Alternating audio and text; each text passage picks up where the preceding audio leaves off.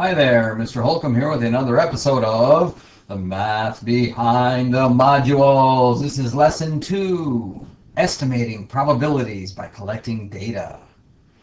Classwork exercises 1 through 8 is a carnival game.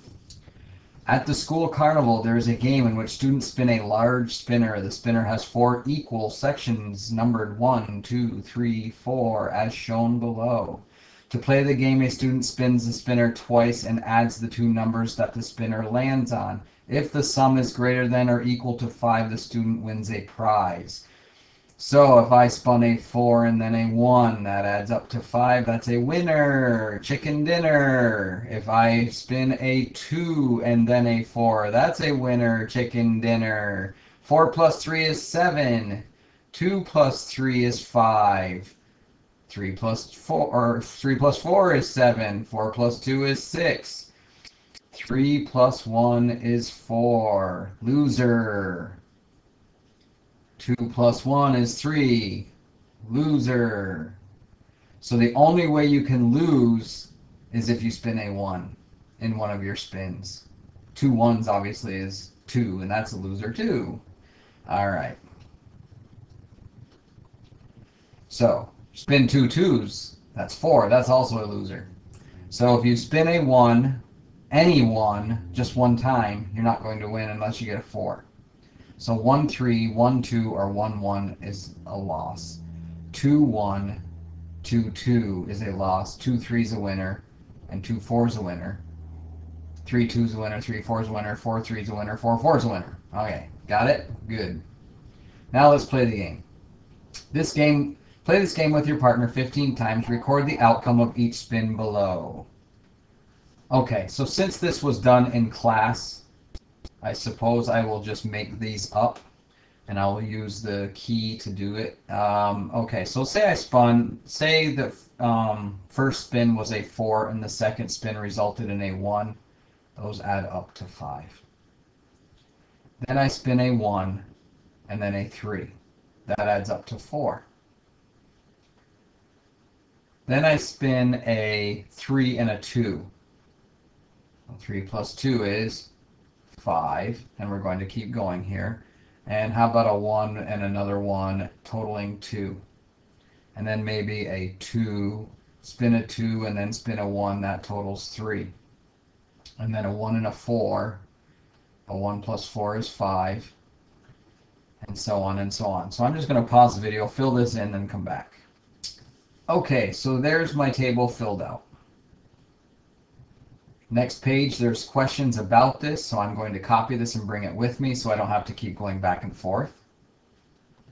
Okay, so here's the copy of my results. Now we're going to answer some questions about it. Out of the 15 turns, how many times was the sum greater than or equal to 5? So I'll circle those.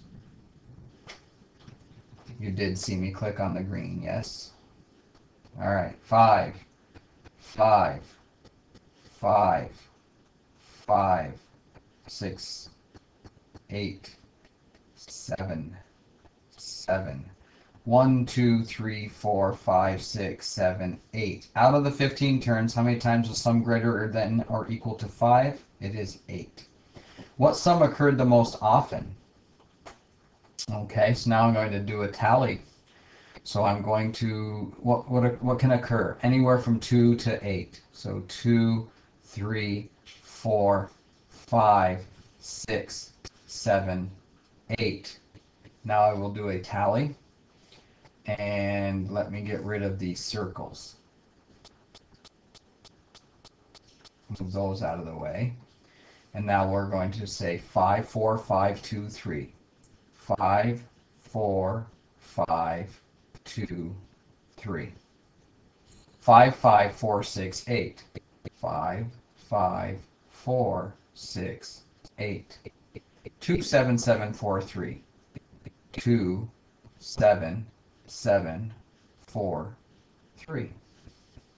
What occurred the most often? 5 had 4, so the 5 occurred the most often. What sum occurred the least often? Well, 6 only occurred once, and 8 only occurred once, so I'd say 6 and 8. Number 4 says, if students were to play a lot of games, what fraction of the games would they win? Explain your answer. Okay, well, winners are sums of 5 or more. Losers are sums of 2, 3, or 4. So if we can get a sum of 2, a sum of 3, a sum of 4, a sum of 5, a sum of 6, a sum of 7, and a sum of 8, so if this was randomly occurring, we would expect that randomness to continue. So we have 4, 5, 6, 7, 8 winners out of our total 15 of trials. So I would assume that if this trend continued, that on a large scale, we would win 8 out of 15 times, which is just a little bit more than half the time. Number 5 says to name a sum that would be impossible to get while playing the game. 1. Because if we're spinning twice, 1 plus 1 is the smallest we can get, which is 2. And we can't get anything greater than 4 plus 4, which is 8. So 1 or greater than 9.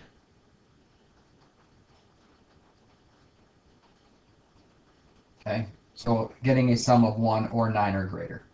6 says, what event is certain to occur while playing the game? What is certain to occur? Are we certain we're going to spin a 1? Not necessarily. Or a 2, not an individual. Are we certain that we're going to get a total less than 9? What event is certain to occur? How about a total less than 9? That is definitely certain to occur. There's others, of course. Getting a total that's more than 1. Spinning a number 1 through 4 at least one time. And, there's all kinds of possible answers. Okay, so when you were spinning the spinner and recording the outcomes, you were performing a chance experiment. Chance experiment. You can use the results from a chance experiment to determine the probability of an event. In exercise 1, you spun the spinner 15 times and counted how many times the sum was greater than or equal to 5. An estimate for the probability of a sum greater than or equal to 5 is P, the probability of the sum being greater than or equal to 5. So that's how we say that. The probability of a sum being greater than or equal to 5. And to find that out is the number of observed occurrences of the event divided by the total number of observations. Number 7, based on your experiment of playing the game, what is your estimate for the probability of getting a sum of 5 or more? Based on your experiment, what is your estimate for getting a sum of 5 or more? And so 5 or more would have been right here, 8 out of 15. Number of observed occurrences of the event. How many times did we get 5 or more? 8 times. How many observations did we do? 15. So number of observed occurrences is the number of times we got 5 or more, which was 8, and total number of observations is the number of times we spun the spinner, which was 15. Okay, 8/15ths we could then turn into a percentage. That means 8 divided by 15. So if I divide 15 by 8, then I get 0.15 times 4 is 60. 15 times 5 is 75. 15 times 4 is 60. 15 times 3 is 45. And we're going to get a repeat. So that's approximately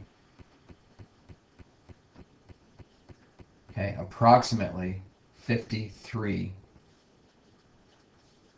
Quit listening to me, Cortana. Okay, so based on your experiment of playing the game, what is your estimate for the probability of getting a sum of 5 or more? About 53%. Number 8, based on your experiment of playing the game, what is your estimate for the probability of getting a sum of exactly 5? So now I go back. Sum of exactly 5 happened 4 times. So I would say number of observed occurrences of that event was 4. Total number of observations was 15.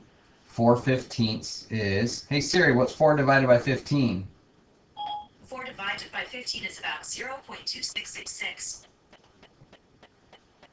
So it's approximately 27% of the time. Example 2. Animal crackers in my soup. A student brought a very large jar of animal crackers to share with students in class. Rather than count and sort all of the different types of crackers, the student randomly chose 20 and found that the following counts for the different types of animal crackers. Estimate the probability of selecting a zebra. So here are all the animals. Here's the number of animal crackers of that shape. And we want to know how often a zebra occurred. Well, that was a probability of 3, and the total number of events was 20. 3/20. Hey Siri, what's 3 divided by 20? 3 divided by 20 is 0.15. Okay, no repeating non-terminating decimal, so that is an equal sign. 3/20 is 15%. That's the probability of drawing a zebra at random. Okay, if a student randomly selected a cracker from a large jar, what's the estimate for the probability of selecting a lion? Okay, let me copy that over. Okay, so here we go. What is your estimate for the probability of selecting a lion? 2 out of 20. 2 out of 20 reduces to 1 out of 10. Well, that's 10%. What is your estimate for the probability of selecting a monkey? There are 4 monkeys, a total of 20. That's 4 out of 20. That reduces to 1 out of 5, which is equal to 20%. Okay. What is your estimate for the probability of selecting a penguin or a camel? A penguin or a camel. One or the other. Well, there's a possible outcome. If I select a camel, that's success. If I select a penguin, that's success. There are 4 possible successes out of 20, which is the same as the question above. The probability of getting a camel or a penguin is equivalent to getting a monkey. Okay, what's your estimate for the probability of selecting a rabbit? There is no rabbit, so that is 0 out of 20 or 0%. Not happening. Okay, is there the same number of each kind of animal cracker in the jar? No. Do I really need to explain that? 2 lions, 1 camel. That 2 is not the same as 1. Enough said. If the student randomly selected another 20 animal crackers, would the same results occur? Why or why not? No. The reason is because boxes are filled at random. This is not a representation of the total box. This is just a sample. 15. If there are 500 animal crackers in the jar, how many elephants are in the jar? Well, now we can do an estimate. We can use this outcome as a possible estimate of the total. So if we want to know how many elephants are in a jar of 500, if there were 5 elephants in a pack of 20, or in a sample of 20, then I would assume that it would be approximately equivalent to the ratio of some number over 500. Okay. So in order to get 20 to go into 500, I would say, hey Siri, what's 500 divided by 20? 500 divided by 20 is 25.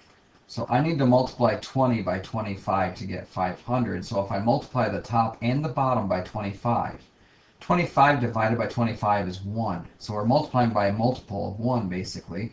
But 5 times 25 is 125. I could do it that way, or I can cross multiply, whatever way you're comfortable with. 20x equals 2,500, and then divide 20 both sides, and I get x equals and 2 goes into 2 once, 2 goes into 5 twice with a remainder of 1, and 2 goes into 10 5 times, and sure enough, we got the same answer. So I would assume there to be approximately 125 elephants in a jar of 500 crackers if there were 5 elephants out of a sample of 20. Okay, that is the end of lesson 2. Review your lesson summary and go do your problem set.